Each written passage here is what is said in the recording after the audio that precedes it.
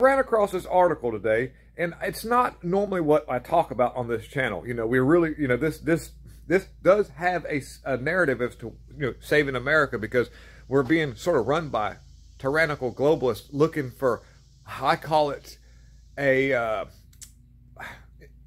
medicine man effect. This is a tactic that has been used for decades of trions of empires, to where they gaslight the public and make really huge claims about the environment around them and what they have to do to participate so that they can be sustainable.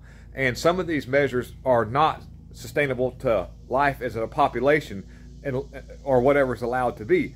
You know, you would sacrifice people so that it would rain. They'd say, if you don't sacrifice this many people, you're not going to get any rain. Or if you believe in this such and such thing here, then the gods will get mad at you and you will have famine. And come to find out, it's usually a manufactured crisis. Now, I'm going to read this article, and then I'm going to talk to you a little bit about some of the coincidences and what I see and how this plays out. And it's very, very important that you hear this. Okay, let's read the article. Rather strange and ironic article. It says here, we've pumped so much groundwater that we've nudged the Earth's spin, says the new study. By pumping groundwater out of the ground and moving it somewhere else, humans have shifted such a large mass of water that the Earth tilted nearly 80 centimeters, 31.5 inches, east between 93 and 2010 alone.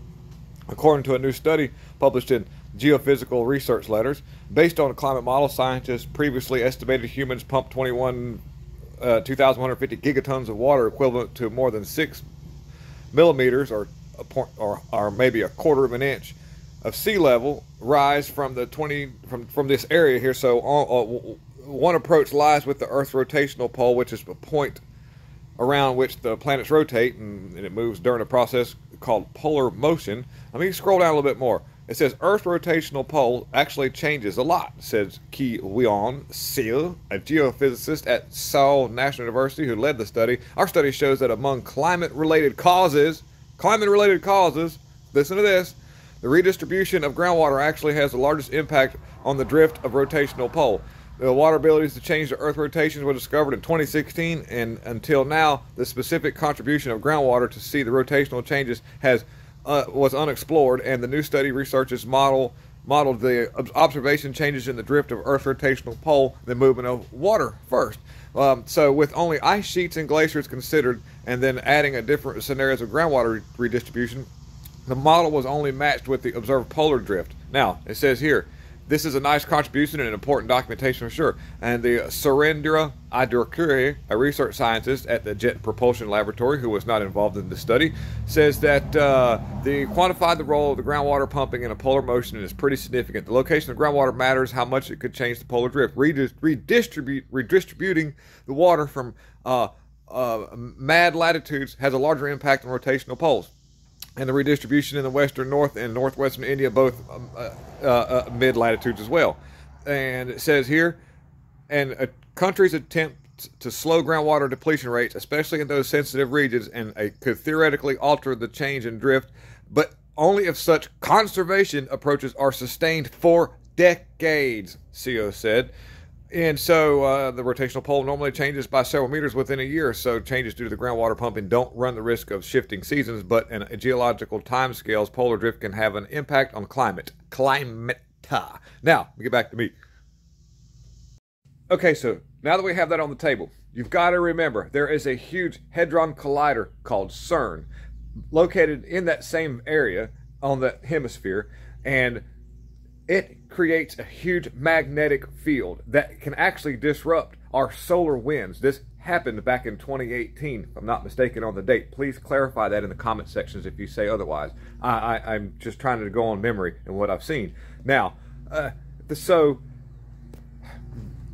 just recently I read an article, and I can't find it now, but I'm trying to be quick. I got a lot of stuff going on in the shop, so I'm trying to make this fast. But there was a new discovery with CERN that just came out, and it's not the God particle. It's a whole other thing now, because they've been beefing this thing up, and they're supposed to do some more work to it in 2025. But it uses enough electricity that they have to have a dedicated power station. It uses the same amount of electricity as a medium-sized, they say small city, but a medium-sized city running at all 200 amps.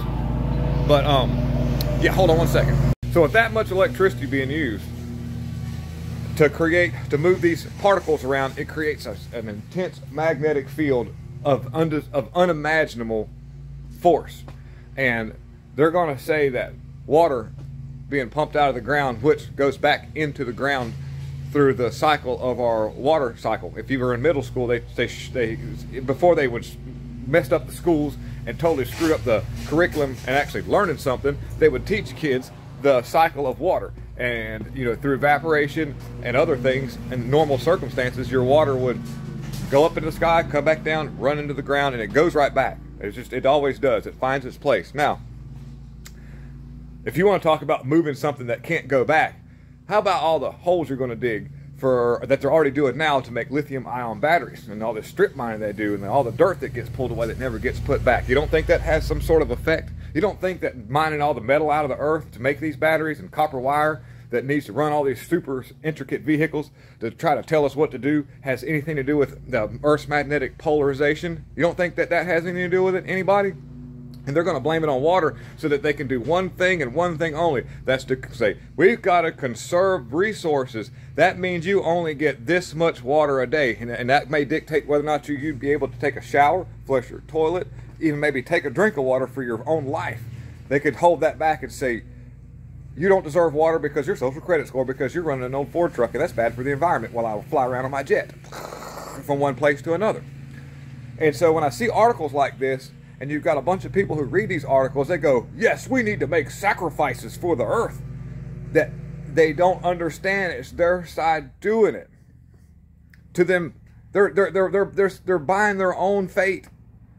So if they would turn off the CERN machine, if they'd maybe not mine so much copper out of the ground and make vehicles so complicated with 7 million miles of wire that you don't need in a vehicle just to drive back and forth to work, conserve a little bit on those aspects, and then you have a sustainable life. Thank you for tuning in. I really appreciate it. This is a good friend of mine. Cool dude. Strong, Stay baby. Strong. Tell them how old you are. I'll be 52 in a couple 52 months. years old. Look at that right there. That's a red meat diet, Yeah. and not buying into the lefty crap. 4 years of meat and water, and that's it. No sugar. Clean mind, clean body. Stay strong. Stay frosty. I'm out.